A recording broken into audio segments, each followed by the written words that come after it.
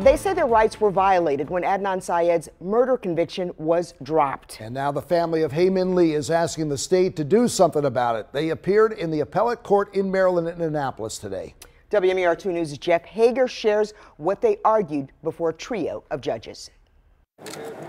Adnan Syed spent more than 2 decades behind bars for the murder of Hae Min Lee, and now he's a free man. Our family, we've suffered so much, just over the past 20, almost 24 years.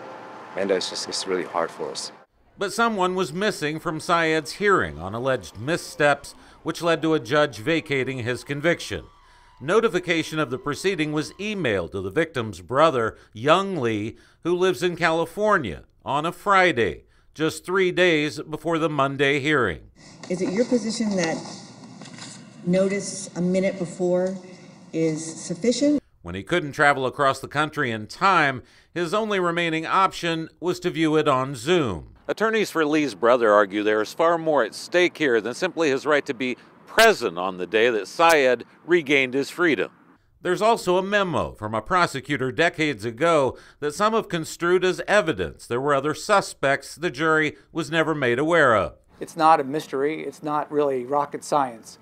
The court can hold an evidentiary hearing and entertain evidence, entertain witnesses, have someone cross-examine witnesses at an evidentiary hearing to get at the truth. A truth now in question that has left 2 families in limbo. We definitely understand that Hae's family has suffered so much, and they continue to suffer.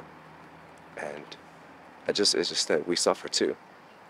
And we just hope that the court today just takes notice of that we're a family that suffers also. In Annapolis, Jeff Hager, WMAR 2 News.